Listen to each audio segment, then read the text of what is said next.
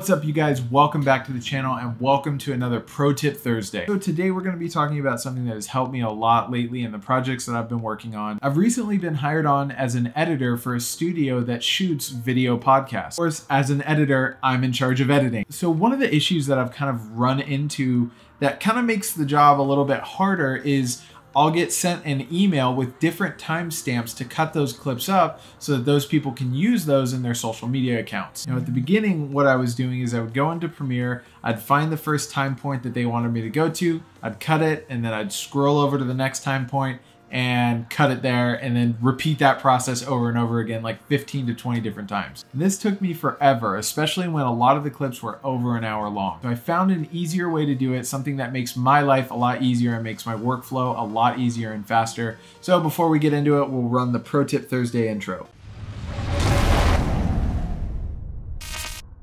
Like I said, today we're going to be talking about how to cut up your big long clips into short little snippets for social media. Let's get into Premiere. What's up, guys and gals? So we are in Adobe Premiere Pro right now. So to make it a little bit easier on you to cut up the clips, instead of having to go through and hit C and cut and then go to the next point, hit C and cut again to get your little clip, what you're gonna do is you're gonna go to this playhead position right here where your time is, and you're gonna click on that. So let's say, for example, I'm trying to get to 10 minutes and 16 seconds. So what I'm gonna do is I'm just gonna type in 10, 16, and 00.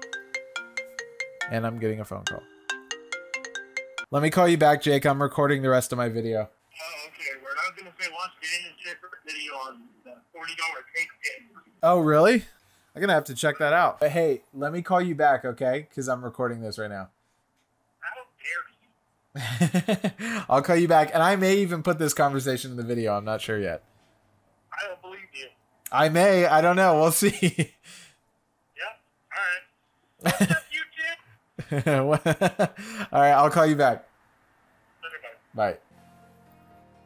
All right, so that was my buddy Jake letting me know that Daniel Schiffer has a new video out about making a DIY Aperture 120. So you know what I think I'm going to do is, because that call happened and it just happened to happen, I'm going to put that link somewhere probably up here in this area. Probably. I think I'm going to do that. Yeah. Daniel Schiffer makes awesome videos. But anyway, so if I forget to type in those 2 zeros right there, what's going to happen is when I hit enter, it's going to bring me to 10 seconds instead of 10 minutes. So you want to make sure you add that 00 at the end. So I'm going to do 10 minutes, 16 seconds, and then 00. That's going to take me to 10 minutes and 16 seconds exactly. Now, instead of having to go and hit C to cut it and then cut it that way, what you can do is you can hit Control K and it cuts it for you. Then you go back. Let's say I want to bring that to 16 minutes and 4 seconds. I guess I'm going to do that. 16 minutes and 4 seconds, hit Control K, and there we go. We have our clip.